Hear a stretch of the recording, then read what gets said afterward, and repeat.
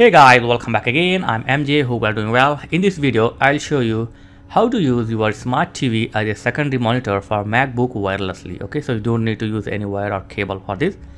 So the only thing is you need to install the app in your TV. So if you have Play Store in TV, then go to Play Store. If you have AppTat TV Store, then go to AppTat TV Store. If you don't have any Play Store, then download the APK file of a power mirror and then install to your TV. So luckily I have the Play Store in my TV, so go to Play Store and here search for a power mirror. Okay, so download and install this app to your TV, a power mirror TV screen sharing. So after this, simply open this app in your TV and allow the permissions and select the screen mirroring. Select and open the screen mirroring. Now come to your MacBook. In the MacBook, just go to the Action Center. Select the screen mirroring. So it will auto detect your TV name and you can see a power soft. So click on that. Okay. Yeah, that's it. So the TV is mirroring now, but we are going to use this separate display. So select the use as separate display.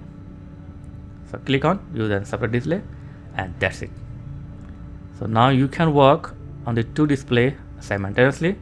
In the one window you can watch movies, in one window you can do work. So just hold and move your window which you want to transfer. Okay, hold and move right side and it will transfer to your secondary display.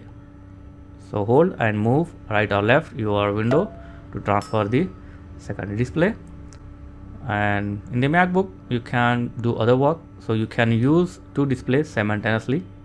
So as you can see, in my TV display I have opened the YouTube, and in my MacBook I have opened the Word document. Yep.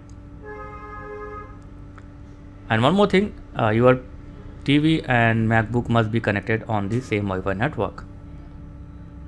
Okay, yeah, it's working fine. So like this you can use your TV as a secondary display or secondary monitor for MacBook.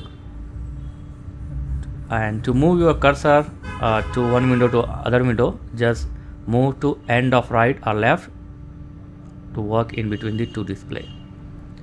Yes, it's working fine. And if you want to close the session, just again go to the Action Center and then go to screen mirroring and then click on a power soft TV name and that's it, your session will be closed. Those are simple thing. Okay, these are simple and wireless thing to use your TV as a secondary monitor for your MacBook. So yeah, thanks for watching guys. Catch you next video. Please like, share and subscribe. Thank you very much.